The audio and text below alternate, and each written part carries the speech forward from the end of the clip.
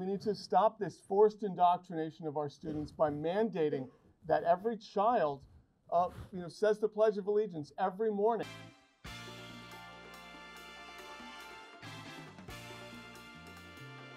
Regardless of how one feels about gender, it is a scientific fact that there are two human sexes, male or female. If the LGBT community has the right to display their flags in the public schools, then so do people who want to display straight flags, boy flags, girl flags, furry flags, and the multitude of other flags that would need to be displayed so all groups are represented and feel included. I'm the regional director for the Anti-Defamation League's Philadelphia regional office. When Policy 321 was being considered, we cautioned that this overbroad policy could lead to censorship. One example of this occurred 2 weeks ago, before Holocaust Remembrance Day, when a librarian was told to take down a well-known quote from Elie Wiesel, a noted author, Nobel laureate, and Holocaust survivor. And it's not just me. Many other students no longer feel safe in the schools thanks to the fact that you ban pride flags, despite every ounce of evidence proving that they do nothing to harm our students, but in fact can actually save a student's life. Just that little bit of representation can make a kid feel supported and can prevent them from mental stress and breakdowns. You ban them claiming that you wanted the school to be a neutral place, despite knowing full well that there is nothing political or non-neutral about showing support for a minority. To the woman who spoke about reading and Black authors, I have 3 great books. The first one is Beaten Black and Blue by Brandon Tatum. Another one is Blackout by Candace Owens. And a third is Can't Hurt Me by David Goggins, a Navy SEAL. Black man. Regarding the pornographic books in the school library, my first question is why? Why, isn't there a sign on the door of every adult bookstore that says no admittance under the age of 18?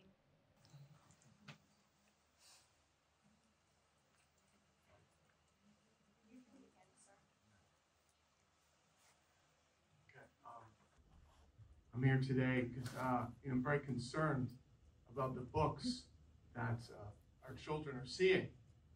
There's this indoctrination. The other day I saw a children's book where 2 male penguins were holding hands.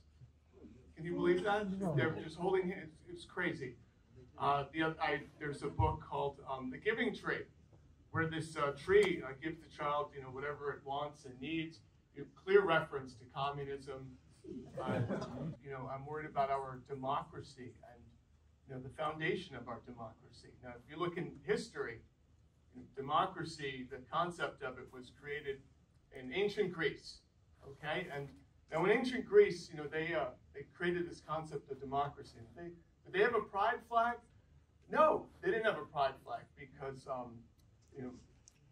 men being with other men, I guess, was normalized, and it's just they're everywhere. Okay, where am I going with this? Where am I going with this? All right. Oh, you know what?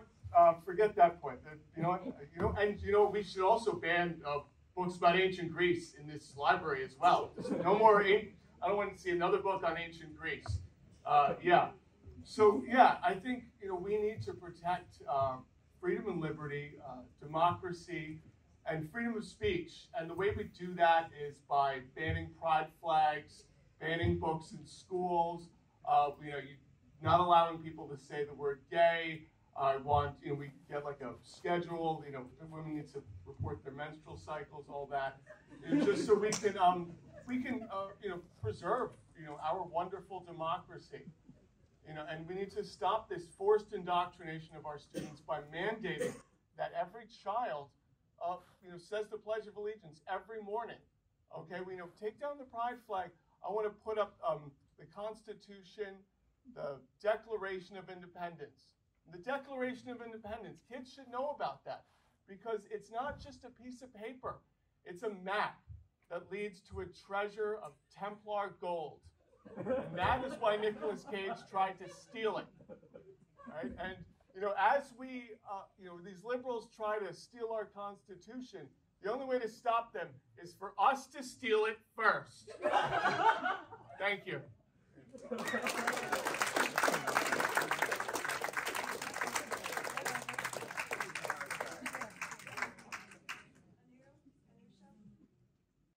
was hard act to follow, I guess.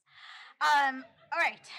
Like a Trojan horse, you have allowed extremist entrance into our school. How is it possible that an anti-LGBTQ Christian nationalist group designated as a hate group by the Southern Poverty Law Center is ghostwriting our library policy regulation by your invitation? Or how our now third legal counsel, Independence Law Center, whose mission statement is that, quote, marriage is between one man and one woman to align with God's design for sexuality, unquote. What a sham after the song and dance of neutrality you have put on.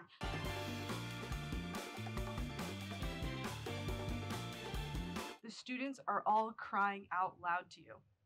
Please consider the repercussions Policy 321 has, and remember that we are all not just members of Bucks County, but we are members of the world. As a taxpayer, I want to know how this board and administration have the right to spend my tax dollars on a PR firm to promote policies that demean segments of the student population. The effort by the board majority to use new policies to isolate and minimize LGBTQ plus students and the staff that support them flies in the face of this value.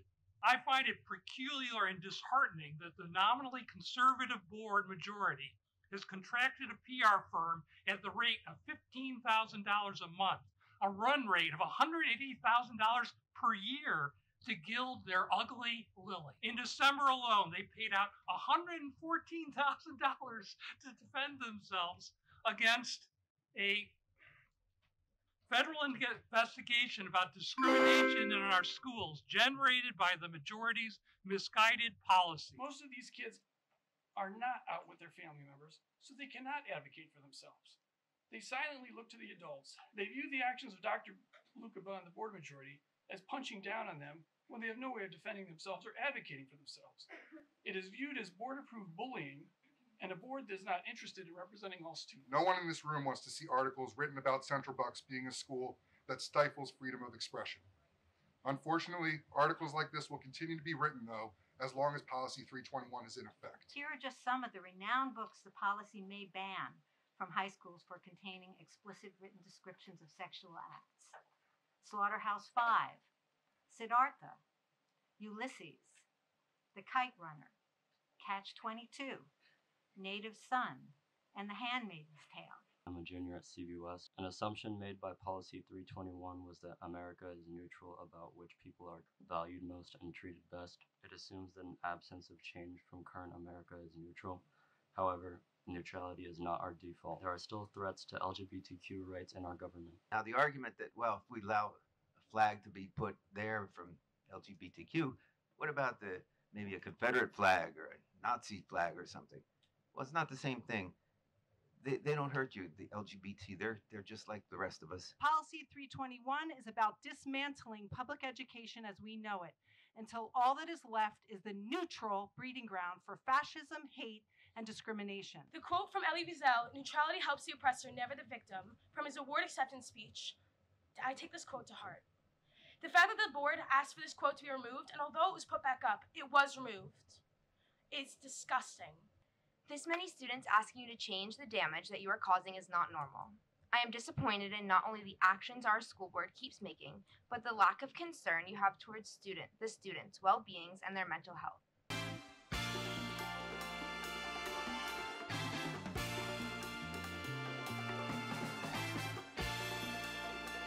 This